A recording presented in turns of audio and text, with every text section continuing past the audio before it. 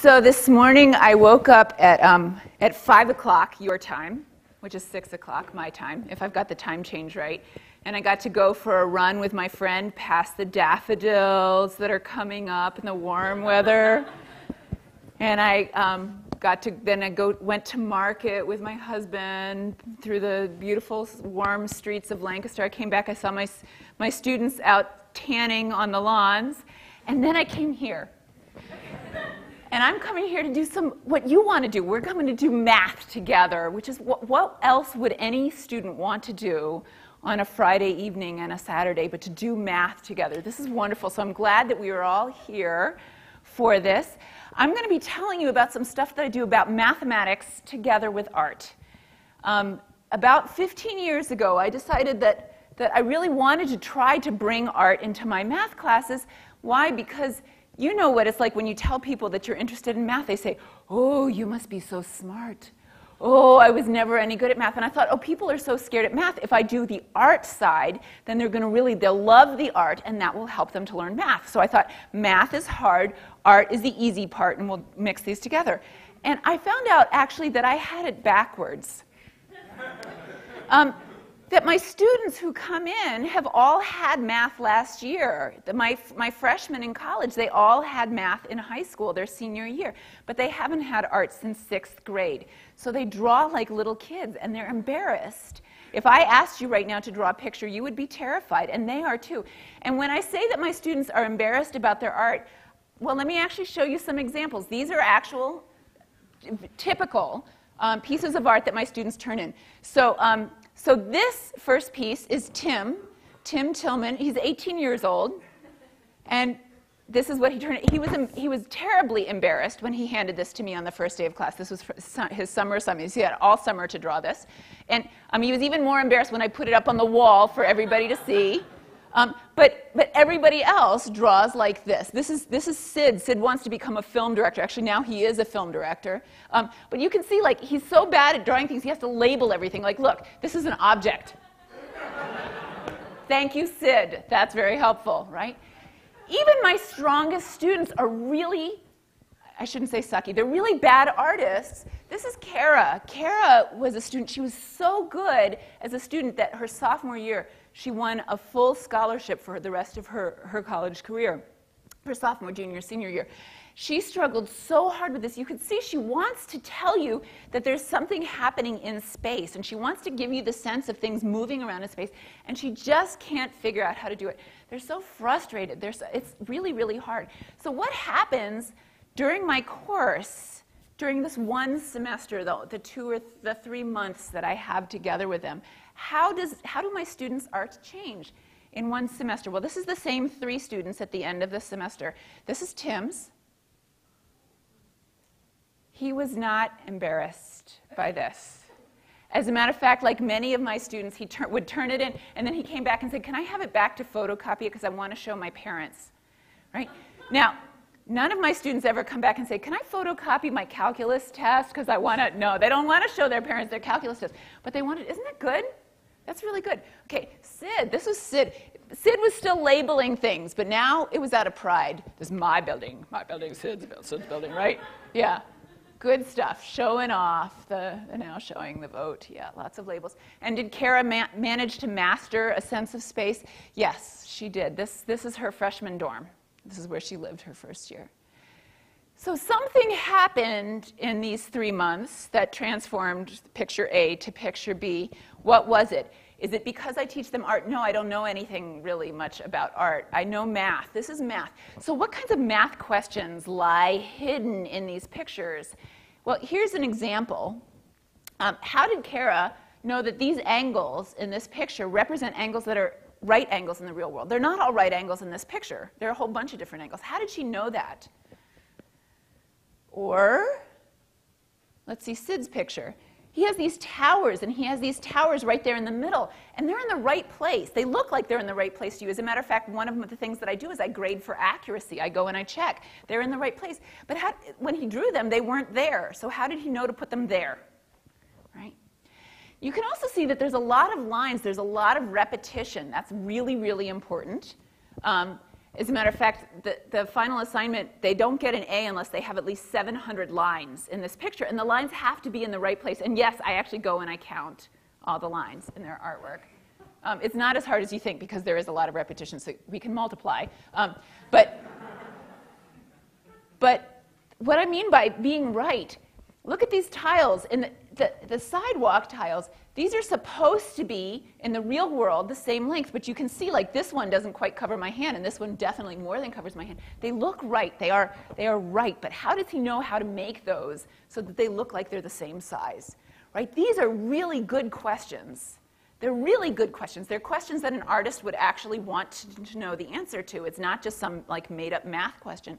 How do you know how to do this? Well, the way that people, mathematicians and artists and engineers, started figuring out this question was a long time ago, back when we started learning map making and dome building and lens making, but back in the Renaissance. This looks like a picture postcard. It looks like somebody came along with a camera. This is by a guy named Cannell. It's from the 1600s, and so he did not have a photographic camera to do this. He actually did use something called a camera obscura, which is like sort of like a pinhole thing. He had a dark room with a hole in one wall, and the light from the outside shone on things outside and projected this image onto the back wall, like a movie, but upside down and backwards. You might have seen those in science museums. Sometimes you get to go and see one of those. So he actually used mechanical devices to make this picture, and then he would paint on the wall, paint on the canvas on the wall. But many mathematicians and artists actually used real math to try to make these pictures look very realistic. So let's look at modern art. Modern art doesn't look like Cannell's art. And part of the reason I want to show you this is because I want to have you avoid what C.S. Lewis calls chronological snobbery. That is, I don't want you to think that Cannell was right and David Hockney is wrong, even though the picture, one picture looks right and the other picture looks wrong. Hockney knows how to make beautiful perspective art, and he actually knows how to take these rules, and he's breaking them for a reason. Here's showing you that he actually does know. This is Hockney. Hockney is an amazing artist, right? He does know how to make things look very, very realistic. Look at that person. It's beautiful. And yet the table, there's something wonky about the table. He loves what he calls wonky perspective. He's breaking the rules for a reason. What's the reason? The reason, I think, is best explained by a modern philosopher that you might have heard of. I'm guessing many of you have actually read this modern philosopher. It's named Marmaduke. Yeah, and she's saying, no, this painting isn't influenced by Picasso. My model wouldn't sit still. Well, when you think about a person that you love, and when you think about a house that you've been in, you don't think about it like a picture postcard, just sitting there and not moving. You think about it from all different kinds of angles. Anybody with a camera or even a cell phone can take a photograph, but an artist wants to try to capture this experience of moving around that, and that's what David Hockney is trying to do. But in order to know how to do this, in order to know how to break the rules so that you're walking around the chair, you have to know what the rules are. So we're going to go back and do things the right perspective way, and just remember that modern artists aren't stupid. That's okay. All right. So let's go back to one of my favorite Renaissance artists. This was an etching by a guy named Albrecht Dürer. Albrecht Dürer, he was amazing. This is an etching called Melancholy. It's an angel who's looking very sad. Why is the angel sad? Nobody knows for sure, but I think it's because the angel can't figure out how to solve a math problem and is working hard on it. There's a lot of really nice mathematical imagery in here. Up in this corner, you can see there's a magic square. It has numbers in it. All the rows and all the columns and the diagonals add up to the same thing. There's a compass here that mathematicians would use for geometry, for measuring things. There's a scale up there. There's a lot of other really nice sort of mathematical imagery in here. And we know that Albrecht Dürer actually loved both art and mathematics. This is too much information. Don't pay too much attention to it.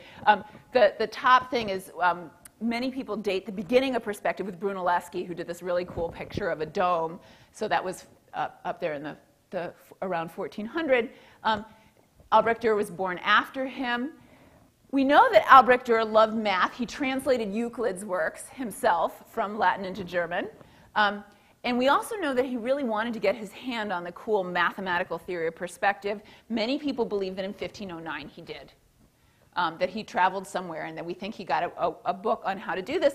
And in 1525, he actually wrote his own book called A Painter's Manual.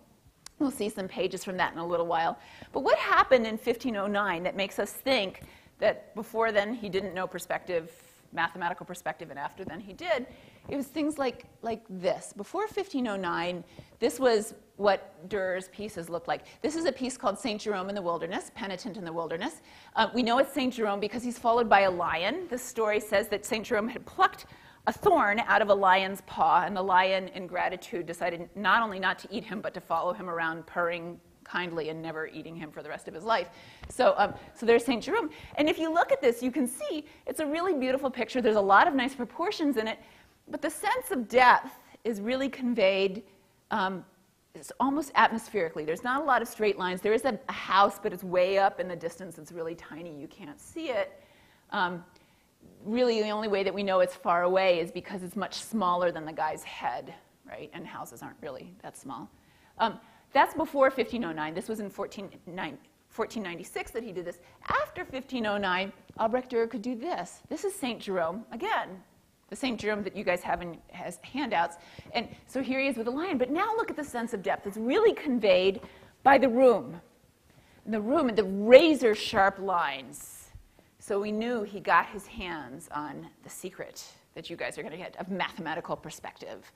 So the fact that he had this cool math didn't mean that was the only thing he did. Like many artists, once you have the rules, you're free to use them or not as you want. He made this particular piece the same time that he made Melancholy, also the same time that he made this piece, which is called Night, the Death, and the Devil. And again, this one doesn't have the razor-sharp lines, but once you have a tool, you can use it if you want. That's a great thing. Okay. In 1525, Dürer published this wonderful book called A Painter's Manual that might actually even be in your libraries, in your campus's library. I know it's in Franklin and Marshall's library. We have a copy, which is just, it's beautiful. We've got the original German, and we've also, thank goodness for me, got a translated copy, because not only is German hard for me, but his handwriting is really tricky. But this is what's in the Painter's Manual. It might surprise you that this is a lot of what it is. Things like this. You wouldn't think that this is what a painter would be thinking about, like how do I draw these letters? But if you use your computer and you see how many different fonts there are when you scroll down, you realize that fonts are a really important deal for people who are putting visual information out there. And just like a mathematician, he has this long, long, long explanation for E. It's like a theorem, and then F is just this corollary, which reduces the previous case, right? So he has a lot of talk about how to draw geometric solids, a lot of just very simple geometry and straightforward letters. And it's really only towards the very end of this book that he gets towards things that you and I might even think of as drawing or painting. He has this picture here. Long, long, long description of how to draw something like a cube. You see there's a cube, there's a light, Licht. There's a mysterious floating eyeball. Everything's labeled all over the place. And then the next page, he says, you erase some of the lines, you shade things in, and you've got a cube, you've got a shadow, you've got the light, and you've got a mysterious floating eyeball. He had lots of different ways of trying to draw things in perspective. He was not at all a one-trick pony. In addition to this cube thing, he had lovely descriptions of how to draw a person. And this way that you're drawing a person is you're looking through some kind of a glass thing. I don't imagine he was drawing on glass. I don't know what it was that he was drawing that was see-through. But you're drawing this person, and you've got your eye next to some stylus so that your eye doesn't wiggle around. So you're just looking in one place, and so you can draw the person. That's one method he had. Here's another method. If you read an art history book that talks about perspective, you're likely to see this particular picture. It's been in many different books that I've seen. And because it's reproduced so often, I thought I would tell you exactly what's going on, because this is a rather incredible setup. So what happens if you want to draw a lute in perspective? A lute is this beautiful musical instrument. It's beautiful to look at, and it's also beautiful to listen to. For this, you need two people. This guy holds a stick, like a chopstick. It probably wasn't a chopstick, but a stick, just a wooden stick, tied to a rope. And he points the stick at some place on the loop. And the rope comes up here through this frame. We'll come back to the frame, up to the little bolt on the wall. And then it comes down, and there's a weight on the other end of the rope. And that weight, the object of that weight is to keep the rope very straight. The string is really straight. Okay? So that's guy A. His job is just to point at the lute. While he's pointing at the lute, guy B gets busy. And what he's doing is he's taking 2 more pieces of string. He's attaching one up and down to the frame and another side to side in the frame so that the 3 strings, his 2 string and his 1 string, cross at exactly 1 point. Does that make sense? So they're all crossing there. Okay, once you've got that, you attach this with wax. You attach it with wax this way and that way. Then what you do is this canvas is actually on hinges. See, there's hinges here? Okay, so guy A lets go of his pointer. You swing the canvas shut. And then where those 2 strings were, you put a dot. Then you open up the canvas, and you do this again. You point at another place. So this was the original dot matrix printer. And it was probably just about as fast. I cannot imagine that anybody ever did this. There's so much measurement error involved in this. This is crazy. But lots of people love reproducing this picture because, oh, yeah, that's how you do perspective. I really don't believe that anybody ever did this. As a matter of fact, Albrecht Dürer dedicated this book, this 1525 book, to his good friend Pirkheimer, who sent a copy to his sister, who was an abbess. And this is what the abbess said. She said, "A book has now reached us dedicated to you about painting and measurement. Our gracious Duke bound it for us, presented to our paintress. We enjoyed it, but she thinks she doesn't need it. She can practice her art just as well without it," right? So Siskel and Ebert are no longer with us, but they would have, right, 2 thumbs down. Nonetheless, Dürer came out with another edition 2 years later in 1527, where he included a couple more ways of doing perspective.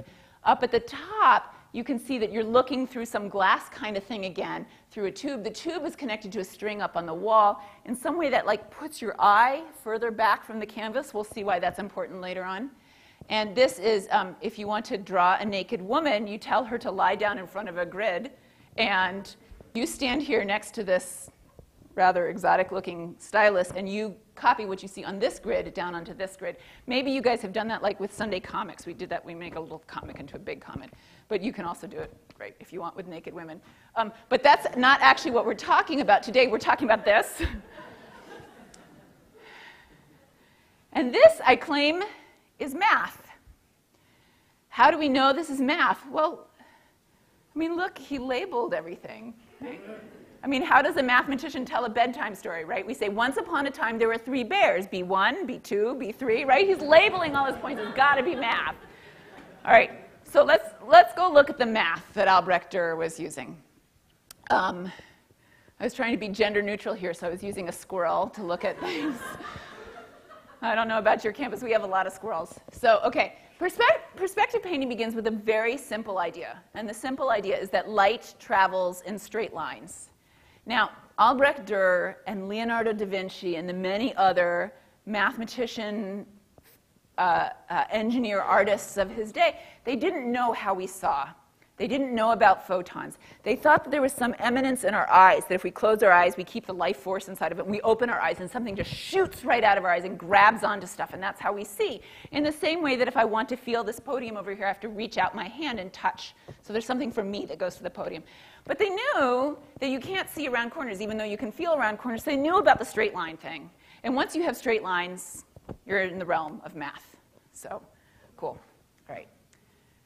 All right, so what we're going to do to make a painting, we stick the painting in there. The painting is a canvas. A canvas is, for our purposes, it's a plane. You can paint on other things, but we're going to paint on planes.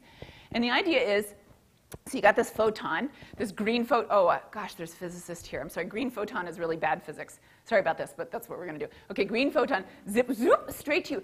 It zips along in a line. The line intersects the plane and a point, because the line and a plane intersect in a point. So where that point is, you put a little green blob of paint. Okay? And then here's the brown, that's even worse physics. A brown photon, zoop, zips here. You put a little brown blob of paint. You do this for all the light rays that are going into the squirrel's eye. And what happens is, if, and this is a really weird if, but mathematicians love this, right? If the squirrel stands there, doesn't move, and only looks with one eye, right, then you could take away the world, and the squirrel wouldn't know, because the picture would look just like the world had looked, right? That's the idea of perspective painting. And that if, which is so bizarre, is why David Hockney really loves doing crazy pictures, because he thinks it's boring. Okay. So let's just, we're using this setup. Your eye is a point. You're looking at a plane, and light rays come in lines. And notice that there's really cool consequences that come about because of this. So one of the consequences that's going to be important to us is that things that are further away from us have smaller images on the canvas. They appear smaller to us. And it's not philosophical. It's not because we're humans and things that are close to us are important, and things that are big are important, so we draw them. No, no, no, no. It's because this tree and this tree are the same size in the real world, but this one is further away, so it subtends a smaller angle, and so therefore it has a smaller image on the canvas. That's why that works, okay? And this is so obvious and yet so important. We are all going to do an experiment right now just to verify that this is true. What I would like you to do is take your hands and put them on the side of your head. If you all do it at the same time, you don't look stupid. And then you tell me which is, this is not a hard question, which is bigger, your hands or your head? Hands or your head, which is bigger? Your head, right? Yes? Okay. Okay, good. It's late, I know. We've been up since 5 this morning. Okay, now hold your hands out and look at my head and see which looks bigger. Yeah, your hands look bigger, and it's not because I have a weeny little head, right? It's because my head is further away. It subtends a smaller angle, so it has a smaller image. Some people feel like you're not doing mathematics unless you're doing algebra. So we'll do just a tiny little bit of algebra, although with deference to the liberal arts.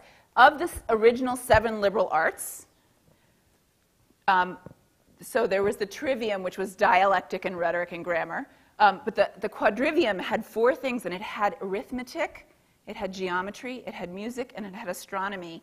No algebra, no calculus. Algebra had not yet come over from India and Arabia and stuff. So arithmetic and geometry, both Greek words. Okay, but we're going to do a little bit of algebra here anyway. The neat thing about this setup is that you can use algebra, you can use similar triangles. So the height of the object in the real world, that's big H, is to the distance to the artist in the real world, that's big D, that's that big triangle right there, is similar to the small triangle, the height of the image divided by the distance to the image, right? This very simple triangle. This little simple formula, which seems so easy, is the formula that makes Toy Story look 3D, right? Flintstones and Simpsons, they're very flat cartoons. How do you render Shrek in 3D? That's a really interesting math question. Once you have him in 3D and you put him onto a 2D canvas, how does he still look 3D? It's that formula right there. So if you want to go to Pixar, write that down, okay? It looks like a really simple formula, but it has amazing consequences. And just to show that, I'm going to give you a problem that I bet none of your professors know how to solve, just using this little similar triangle. So here's the simple problem. You've got a squirrel sitting on a pedestal, because clip art. Okay, and in the real world, this cubical pedestal is the same on all sides, right? But in the image, the back of the image is smaller than the front of the image because of this thing that we did right there. And that's actually something you can put your ruler down. You can measure it on a photograph. You can measure it on a picture. So suppose you decide you measure this and you find that on the picture, the back side is 9/10 the size of the front side. Then how far was the artist from the squirrel? Similar triangles. Go figure it out. Okay? I'm not telling you the answer. If you want to try to come and tell me tomorrow, I'll tell you if you're right. Okay? That's the algebra. We're not going to do a lot of algebra here because most artists don't. So we're going to do geometry because many artists do. So light travels in straight lines. That actually has really important consequences for when we're looking at a bunch of straight lines in the world, when we're looking at a bunch of windows or sidewalks going back into the distance, bricks and things like that. So I'm going to say something that sounds really obvious. When you're looking at something, you can see it, and when you're not looking at it, you can't see it. Here's my squirrel. My squirrel can look at all these lines, look through this. So here's the picture plane, looking at these lines. And I just chose 3 directions at random. In these 3 directions, the squirrel can see the line. So I would put little blue dots here, okay? But there's one direction, I claim, that the squirrel can look and see the picture plane, but not see any of these lines, even if these lines are really infinitely long, even if they're not line segments. Here's 4 lines. Even if those lines are infinitely long, there's one direction that the squirrel can look and see the canvas and not see those lines. What direction is that? Why don't you guys think think, and then tell the person next to you what you think that direction would be.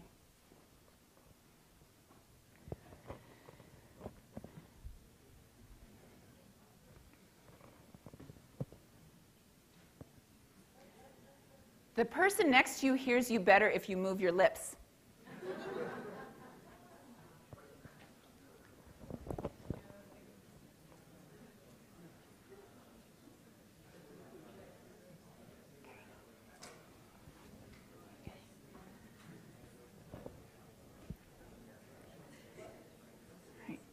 Does anybody have an idea? Anybody? Yeah, you. Well, if he looks up at the top part, he's going to miss all the lines. Up here? Yeah. At the top part? Okay, yeah, I guess that's true. Imagine there's more lines up there. Okay, yeah, sorry. Yeah, that's good answer. Not the one I wanted, though. Anybody have the one I wanted? Yeah. Oh, that P word. Say that P word again. Parallel.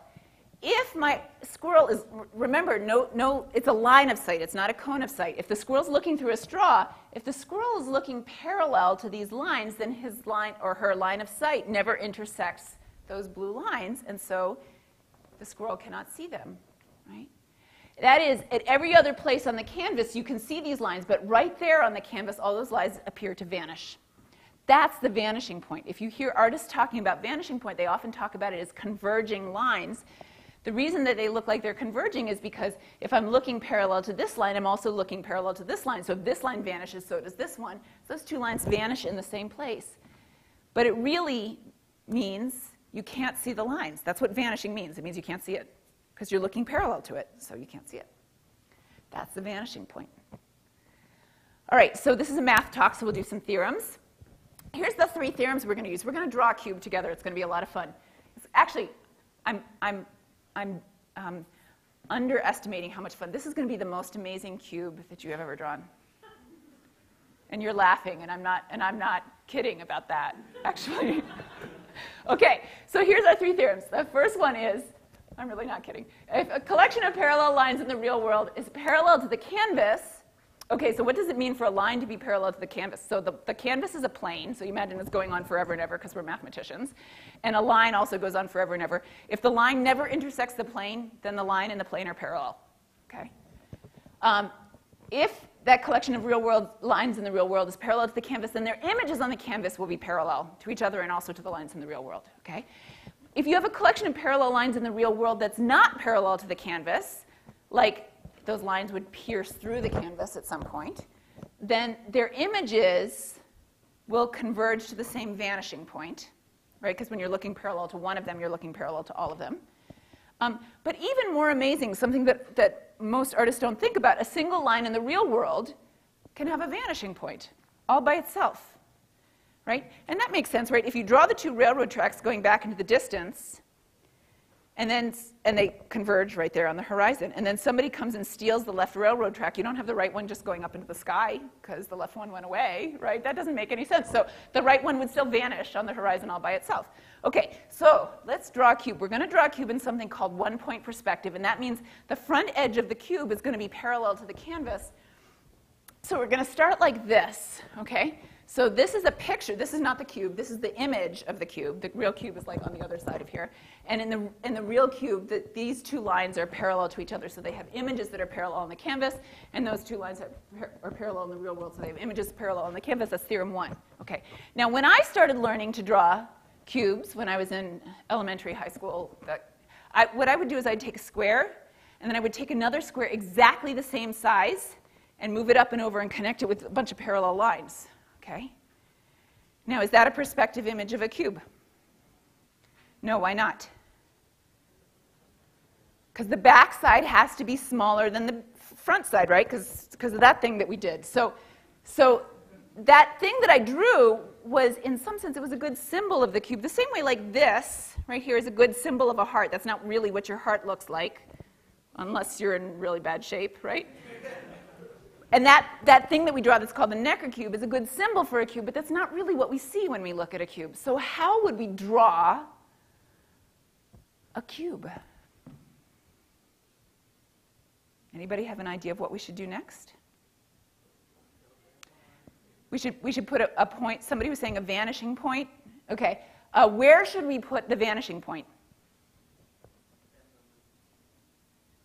Actually, this is a good question, right? If you're an artist, you have to think, okay, where do I put the vanishing point? Tell the person next to you, where do you put the vanishing point?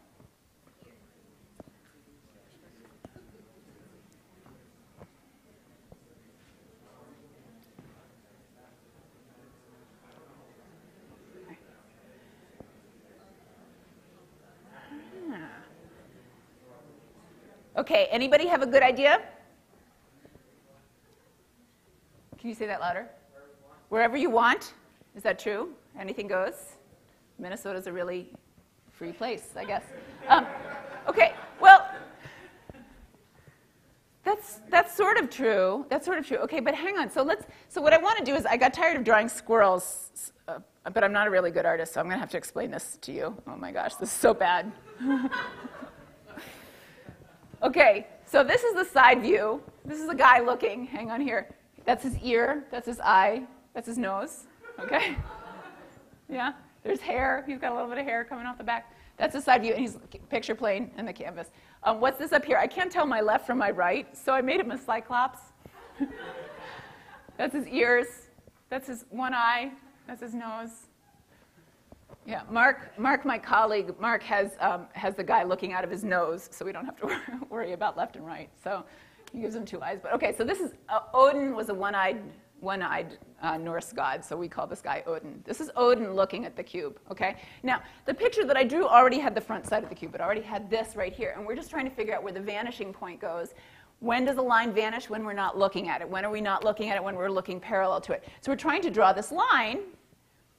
So the line vanishes when Odin is looking parallel to it. But notice that will depend not only on where the cube is, but also on where, and particularly where Odin is, right? If he sits down and he's lower, then the vanishing point will go down lower. And if he's standing up high, then the vanishing point will move up higher.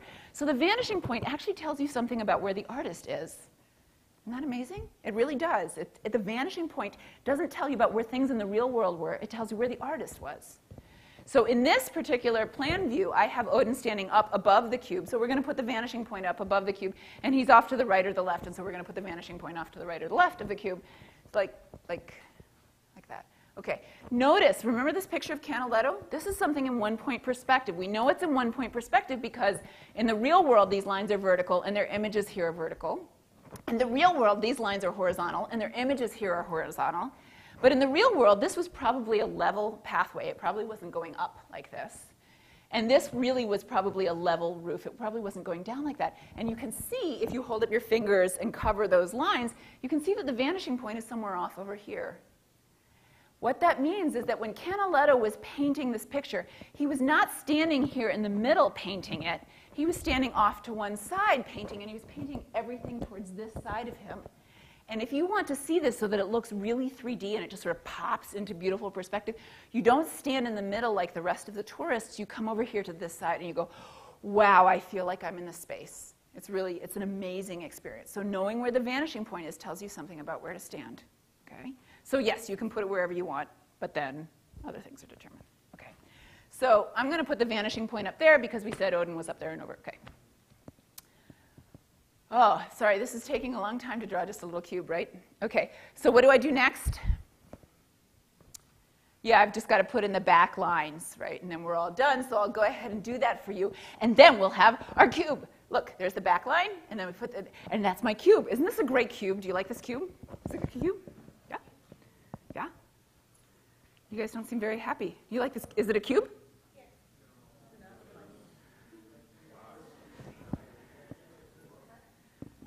Now, my colleague Mark France, who actually trained first as an artist and then as a mathematician, you know, when you turn in your math papers, it's like you do it, nobody else sees it, and you give it to your professor grades it. It's like this private communication between the two of you, right? But that's not how art works. In art, you put your stuff up on the wall, and everybody comes around and laughs. I mean, and makes amazing pictures of you. And when Mark was in art school, he would get up from his drawings, and he would go and he would look at other people and go, oh, that's so cool. Oh, that's so cool. Oh, that's so cool. And he'd get back to his and he'd go, oh, did I draw a cube or did I draw a dumpster? Okay, so we'll have a vote here. Is this a cube or a dumpster? How many people think it's a cube? Okay, wait, nobody's there. Okay, so usually at least one person will raise their hand. How many people think it's a dumpster? Good. Well, I'm right and you're wrong. It's a cube. Actually, it is. But it doesn't look like it to you guys, does it? So there's something funky going on. How do we know where to put that back line? Did I put it in the right? What's going on here? So let's go back to that plan view, because I want to try to convince you this really is a cube, even though you guys are all voting against me. So here's Odin from above, my Cyclops. And I'm going to do one of those things that you sort of hate it when your professors do it. Just do something that comes out of nowhere. I'm going to draw a diagonal orange line across the top of the box. Okay? Why? It's going to be important later. You just have to trust me about this. But notice this diagonal orange line, is it parallel to the picture plane? I'm staring into the light, so I can't see you, so you actually have to say it out loud. No, okay, good. It's not parallel to the picture plane. And therefore, by theorem 3, which says a single line all by itself can have a vanishing point, this orange line has a vanishing point. Where's the vanishing point? The vanishing point happens when we're not looking at it. When are we not looking at this line? When we're looking parallel to it. So when Odin is looking parallel to this orange line, he can't see it, and therefore there's a vanishing point right there on the picture plane. Right? Notice also, since this is on the top of the cube, even though this is a diagonal line, it's a horizontal diagonal line. Does that make sense? So where is it going to vanish? It's going to vanish somewhere on the horizon. So it has this cool vanishing point right up there. There's the diagonal line going back off into the horizon. And so that's an infinitely long orange, the image of an infinitely long orange line. Does that make sense? Okay. So it's a cube. Oh, hang on. There's more. Okay. Is it a cube? It was a cube when I did this in practice. Yeah, no, it's a cube. Okay, so hang on. So look, if this is a cube and not a dumpster, then this triangle is the best triangle in math, right? Because what kind of a triangle is this, if this is a cube? It's an isosceles right triangle, right? 45, 45, 90 triangle. These two legs are the same size. They're the best. It's the best triangle in math. Does anybody see another copy? This is like highlights, like search for these things. Anybody see another isosceles right triangle in there? On the other side over here, right, there's another one. Good. Any others? Over here, there's another one, right? Because Odin's line of sight to this vanishing point is parallel to this side of the cube. And Odin's line of sight to that vanishing point is parallel to this diagonal. And the plane itself is parallel to the front and to the back of the cube. So that's another isosceles triangle, meaning that this length right here is the same as this length right here. But wait, this is on the picture, right? That is something that we can measure. Let's go back and look at this here. Okay, I can't point up this high, so I'm going to use my mouse over here. We just said that Odin has to be looking straight out from this point. And how far away does he have to be? He has to be this far away, this distance, right? That means that when Odin was painting this picture, he was on a giant ladder up here, exactly this far away. Do you see right up there? He was up there, just as high as that black point. And so his nose or his eye and that black point and that orange point form a 45, 45, 90 triangle. And when we get up on the ladder up here and look at this, you guys will look down this and go, oh my gosh, this is a cube. Chris, did you bring the ladder? Oh, that's right. The lawyers said we could not put a ladder up on the stage. It's liability purposes. But you'd have to trust me. It would be really good. But fortunately, we have a proxy. You have this lovely yellow page. I want you to grab this. This is a picture of something that's clearly not a cube to you guys. Okay? It's definitely a dumpster. The main vanishing point is at that mysterious floating eyeball, same as Dürer. And the viewing distance is the distance between the eye and the x. So what you want to do is you want to hold this out like this, sort of perpendicular to you. You will close one eye, and you'll bring your eye in, bring the picture in close until your eye is very close to that eye, and then look over at that cube. Do you see how I'm doing this? And then you say, oh my gosh, it's a cube. And then you pull it back, and no, it's a dumpster. And then you bring it back in. No, it's a cube. Oh my gosh. This is the most amazing cube I have ever seen. Isn't it? Yeah, I wasn't kidding. Oh my gosh, you could do this like all day long. What else would college students do on Friday night? Good. And the neat thing about this is that it doesn't just work for some hokey little cube that I made. Okay, so is this a cube or a dumpster? In some ways, it is a cube, but it's a bad cube for you guys because you are not up this high, right? You're way down low, and you're not that close. You're way far away. So a good artist actually takes the viewer into consideration when deciding where those vanishing points need to go. But the cool thing is that you can do this with real art, too. So let's practice with Albrecht Dürer, St. Jerome. So this is a piece that's in one-point perspective. Oh, so these pieces of paper, by the way, I'm like one of these like eco-nuts. If you want to, you can keep this, but you're absolutely welcome. But if you don't want to keep it, that's okay with me. Just give it back to me, and then I'll use it again some other time so we don't make lots of trash. Okay, so if you want to keep it and you want to draw on it, you can. When you go to a museum to look at art, here's a little hint. If you draw on the art, the curators get really angry, so you shouldn't do that. But you can bring along like chopsticks and hold them up from very far away, and you can see that you can cover lines with your chopsticks and see where the vanishing points are. So you're welcome to try to do that with this piece or with your piece. So this is a piece that's in one-point perspective. You can see that these vertical lines in the picture represent lines that are vertical in the real world. They're all parallel in the picture. And there's a bunch of horizontal lines in the picture that represent horizontal lines in the real world. So that's two of the directions being parallel to the canvas, but there's a third direction that's not parallel to the canvas. And can anybody see where that third direction of points, where they vanish, where they converge, those lines? Yeah, off towards this side over here. Right, so here's some lines, like I extended this window ledge, and I extended that line in the window, and some rafters, and you can see they converge over here. I think my picture is cropped slightly differently than yours, but it's off to this side. And this particular place makes a lot of sense as the primary vanishing point, that you're supposed to be somewhere out from here. How do you know? Because if you look below the horizon here, you see the tops of things. You see the top of the table. If you look above this horizon line, you see the bottoms of things, like you see the bottom of that hat, right? And notice by standing over here, you see one side of objects. You see that side of the table. So you know you're supposed to be on this side of the table, right? Okay, so that tells us that when we're looking at this page, we're supposed to be looking at it not from the middle, but off towards one side. But how close or how far? Boy, it would be nice if there was like a cube in there or a square in there. Does anybody see anything that we could use that would be like a cube or maybe the tabletop? Now, I once read an art historian who said Dürer thought he was such a great artist. That table's supposed to be a square, and it's really a trapezoid, and he just completely messed it up. No, it was not Dürer who messed it up. Sorry, it was the art historian.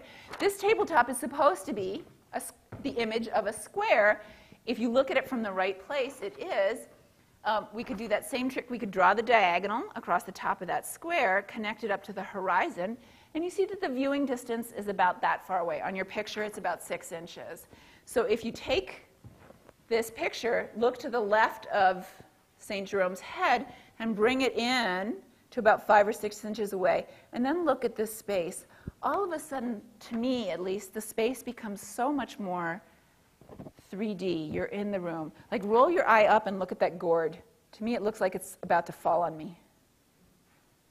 It's so cool. I love this. And it's so much fun to go to a museum and see a piece properly in correct perspective. What does this mean about what you guys should be doing? When I said going to museums, imagine you get to see like Raphael's Marriage of the Virgin, which is this 8-foot tall painting. It's beautiful. Here it is, 8 feet tall, and the viewing distance is 8 feet. It's amazing. You stand there before and you're like, wow, I'm in the courtyard with these guys getting married, okay? Now, if you can't afford to take a trip to Italy and you just can afford like a fancy art history book where they shrink this picture down to 8 inches, then how far are you supposed to stand away from the picture to see it in all its glory? 8 inches, right? Which is a lot closer than you're used to looking at books from. And actually 8 inches is a really big picture in an art history book because usually they don't have space like that for all the pictures. So usually you'll get a 3-inch picture right there. And so now, how far away are you supposed to be? Right? You're going to be right there. You can't, if you're old like me, you can't even focus that close, right? So this happens also with your vacation pictures, right? You take this picture and you're like, oh, this is so beautiful, and then you print it out, no, this doesn't look what it looks like. That's because you're too far away from your pictures. You got to bring them in close. So what this means is that you should go to a museum and look at pieces in the museum, not just standing in sort of the right place to get the sense of depth, but also really far back so you get the sense of composition, and really up close so you can see the brushwork. It's just amazing. Salvador Dali, his brushwork was so fine you couldn't even see the brushstrokes, and his paintings are really small. Like, you see these masterpieces on posters and you imagine they're like 4 feet, 5 feet tall, and they're like this big. You know, they're really tiny. And then Van Gogh, his Starry Night, he just sloshed the paint on there in these big blobs, and there's even places where you can see the weave of the canvas because he didn't get any paint on at all, and you'd never know that from looking at a book. You just got to go and see these pieces up close and personal. So go to a museum. That's my rule. You can, by the way, see the same computation algebraically if you really feel like you need to have algebra to make it real math. That is, if you take a photograph, the height of the object in the real world doesn't change when you shrink the photo, and the distance to the real world of the artist to the object in the real world didn't change. When you shrink the photograph, what changes is the height of the photograph, and so therefore your distance to that photograph should change correspondingly. Okay, what about two-point perspective? We're going to talk a lot more about two-point perspective tomorrow, so I think I'm going to skip through this really quickly, but I want to show you one cool thing with two-point perspective, which is basically that there's two vanishing points, and you're supposed to be really close to both of them. So we're going to skip through this. Don't pay no attention. This is the thing I want. No. Oh, actually, you should see that too, because that's the book that I wrote, and you should go buy it. But no, that's not what I meant. Okay, so this is Lamisa's picture. I have my students draw letters, and she did this. You can see the vertical lines in this picture are vertical, and all the other lines go to one of those two funky points that are very close together. This was supposed to be an L, and she was so upset when it came out. She's like, it looks like a check. What did I do wrong? Well, she didn't actually draw anything wrong, but she put the vanishing points really close together, which means that you're supposed to look at it from really close up. As a matter of fact, how close? Basically, I find if I close one eye and I put my forehead on the top of the picture, look at that angle when you bring the pink L into your head. Just look. Doesn't it go like 90 degrees on you? And then goes back out. Ooh, far away. And then comes in. Ooh, really close. And then ooh, far away, right?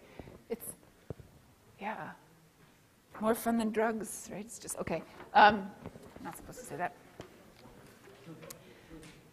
So where you stand near a piece of art is actually really important.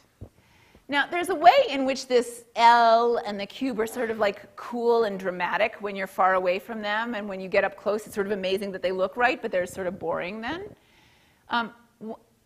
One of the really neat things that you can do is you can play with the rules of perspective to make things fun. This, for example, is not trick photography, and it's not one giant kid and one little kid. This is actually identical twins. And they're really standing in this room together. But this room is a trick room, because this back wall is not a rectangle, it's a trapezoid. This is a very short wall, and it's really close to us. And that's a really tall wall, and it's really far away from us. And these windows that are put on here for extra lines are not rectangles, they're trapezoids. And these things on the floor are not squares, they're trapezoids too. The ground tilts down. If we put a ball near her feet, it would come this way, okay, rolling down the hill. This is called an Ames room. There's one little peephole that you look in, and the room looks like a regular room from that one peephole. And the illusion is so strong, it makes us think that the people are the wrong size, not the room. It's very cool. Ames was a perceptual psychologist. There's a lot of other cute tricks that you can do with perspective once you know how to break the rules, like this. This is one of my favorites, called forced perspective. This is my department secretary being amazing. She's holding a student in her hand. Doing these trick photographies, it actually takes a lot of practice and a lot of close control. Just to show you what incredible precision it takes, here's me doing two photographs next to each other. Okay, I'm not a great photographer at all. This one you could imagine, okay, the makers of Godzilla would not hire me to do special effects, but you could imagine that if they did, that this would sort of be like Sarah standing next to a giant purse, or at least you could pretend that I was trying to say Sarah standing next to a giant purse, right? okay? But here, there's no way you would think I was trying to tell you that Sarah was standing next to a giant purse, and the only difference, I was the photographer. It was 1 foot in my camera, right? Huge difference in the pictures for a very small difference in where the camera's placed.